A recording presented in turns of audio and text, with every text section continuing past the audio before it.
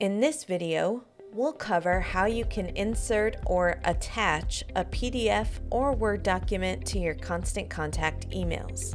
To begin, it's important to understand that Constant Contact works a bit differently than Outlook or Gmail, meaning you technically can't attach a document to your email.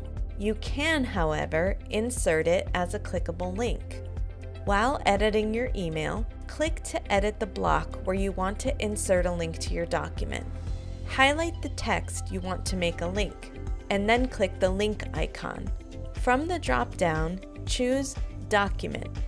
Click Upload New Document, and then click to browse.